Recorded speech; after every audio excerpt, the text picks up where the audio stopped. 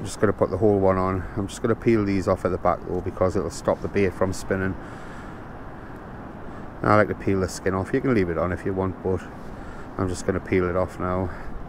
So all I'm going to do with this is just hook it once through there like that, straight through, pull it through there, and then just going to turn the hook back on itself like that, poke it through and bring it straight through the eyes there. And then all I'm going to do with that is just bound it on a bit of elastic, clip it down and cast it out.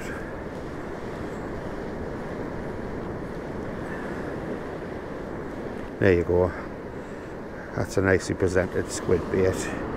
And as usual, clip it down just while I get a little bit extra distance casting.